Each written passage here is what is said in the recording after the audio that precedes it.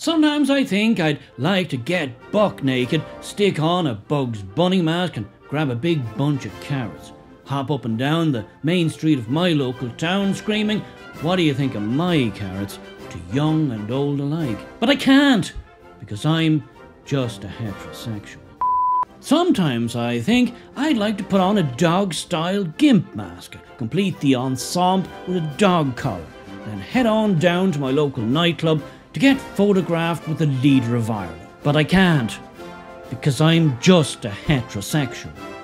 Sometimes I think I'd like to dress up in some very short, tight black leather bondage gear, stick some multicoloured feathers in my hair and pull a fat black man around the streets of my hometown, like some kind of leather-clad modern-day human cart horse, in front of young and old alike. But I can't, because I'm just a heterosexual.